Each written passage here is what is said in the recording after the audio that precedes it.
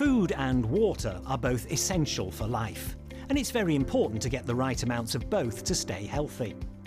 If you're part of a team responsible for people's nutrition and hydration, it's important that you understand the terms that are being used, the nutritional requirements of the service users, and the possible consequences if these needs are not met.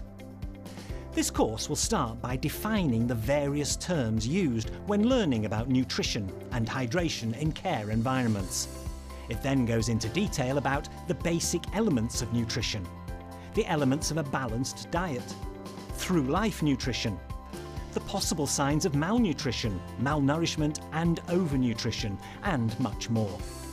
The training is presented online and can be done at the candidate's own pace and at a time that suits them. So, to find out more about this course, sign up for a free trial or give us a call today.